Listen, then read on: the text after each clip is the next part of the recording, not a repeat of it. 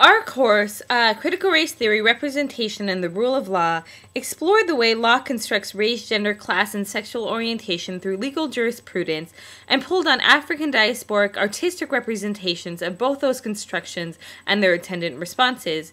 Here I'll pull together some of the major themes of the course that stood out for me as a student and create my own representation of the work the readings, films, visual art objects, and discussions did by reviewing some key thought authors and films explored throughout the course. While the slides and visual images serve to connect the themes I mentioned with visual renderings, they simultaneously produce their own narrative of the relationship between text and discourse and the production of individual subjectivities. Read together, the audio and visual produce a multi-layered narrative of the themes running through our course on critical race theory. Critical race theory challenges the, quote, historical centrality and complicity of law in upholding white supremacy, end quote, and highlights constructed notions of universal law and reason in order to contest representations of law in master discourses. Reason, working in the seat of God, has become essentialized and as such has worked as a tool of whiteness or Eurocentric notions of the great chain of being to shape the framework of the law.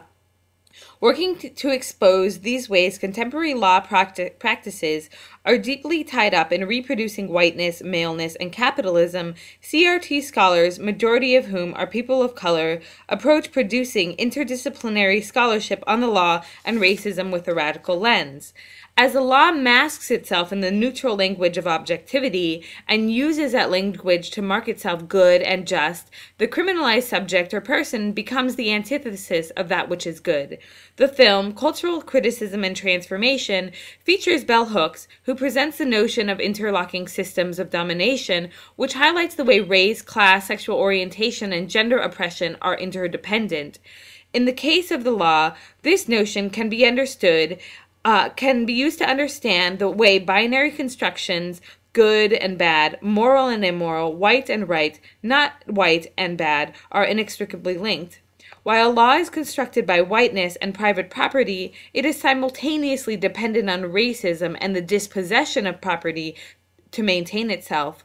CRT scholar Kimberly Crenshaw notes, "We began to think of our project as uncovering how law was a constitutive element of race itself. In other words, how law constructed race." CRT scholars use race as a lens from which to challenge these conflated constructions, while often simultaneously drawing from both civil rights discourse as well as a Marxist analytical frame critical legal studies offers. Crenshaw notes that as CRT was birthed in the 80s and its scholars began to draw on social constructionist notions of the subject in order to place CRT in a wider intellectual and social current while connecting that with their own subject positions within the institutions they work in, as well as the positions from which they struggle. Similarly, their discursive tools and strategies are bound by this frame and mirrors the framework of intersectionality with which the radical black feminists of the Combahee River Collective mandate draw on to produce their political platform. This social constructionist lens has been employed by cultural studies scholar Stuart Hall. In Representation, Cultural Representation, and Signifying Practices, Hall explores the the relationship between representation and culture. For Hall, representations are constitutive. They create the world. They constitute the images, discourses, and frames of reference that all of us draw on in order to make meaning and build relationships. Likewise, the film, Representation, and the media, Stuart Hall exposes how power attempts to make meanings and representations inert or static. He suggests that this is a flawed project since meanings are always slippery and contextualized. If meanings are not fixed, always in flux, moving, not static, then there is great potential to produce different codes and cultural maps.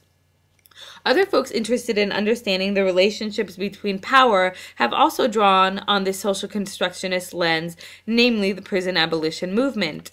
Angela Davis, in her book, Are Prisons Obsolete?, historically situates the prison industry and traces the relationship between crime, punishment, and modernity, which gives way to her holistic analysis of the prison industrial complex and its attendant globalization. By looking at these interlocking systems of domination, Davis illustrates how work against prisons must fall in line with the work to abolish other interlocking forms of oppression.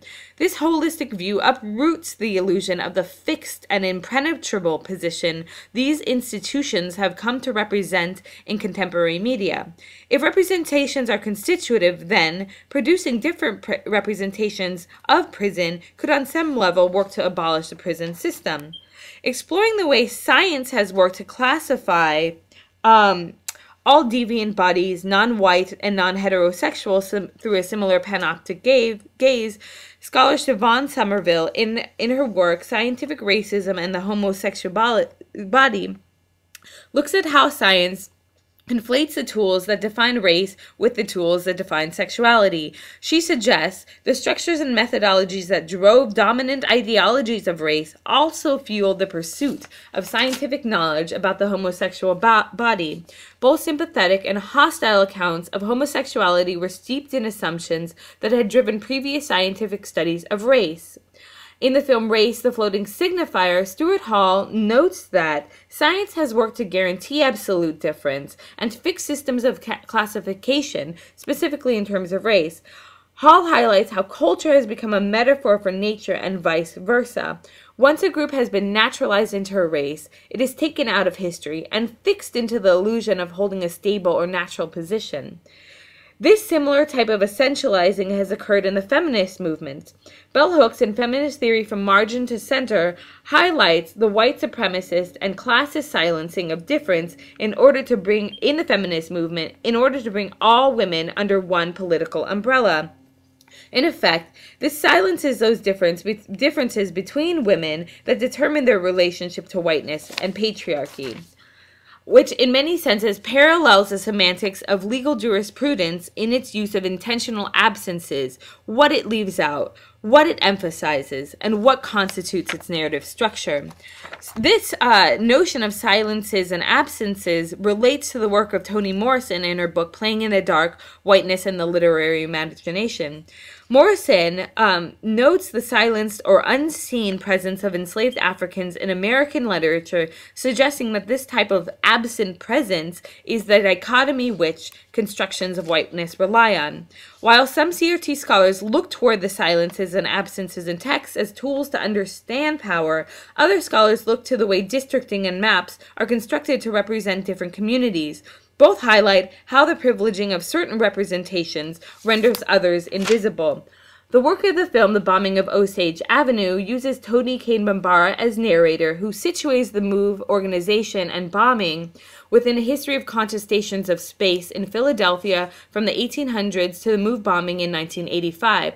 Tracing these tensions between land, property, and power as they're conflated with race, the film suggests that while the appearance of the tensions may have changed over time, the dialectics between power and political interest have not.